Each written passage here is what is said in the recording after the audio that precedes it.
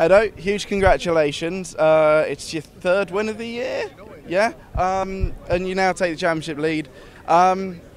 Everything's coming up for you at the moment, isn't it? Well, I mean, the championship lead it's not really important right now because we still have like 6 races to go and the season is still very long, but I'm extremely happy with our third win this year. We are showing that we are regularly competitive and that we can win races, be on the podium, being competitive, and it feels great. This is actually what I think we as drivers we are racing for. We race for, to be racing at the front, and it feels amazing.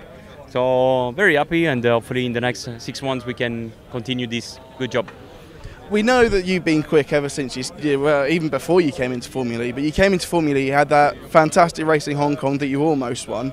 Do you feel like you've matured over the years, that you're now able to put in like the drives that you've done today, that you maybe might have not been able to back when you first joined the series?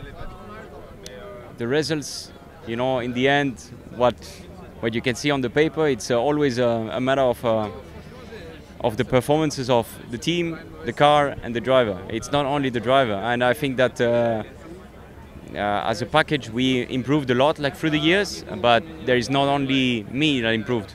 Definitely the team is much better, the car improved also, so there's a lot of credit that we need to give to the team and to Mercedes for giving us a great car.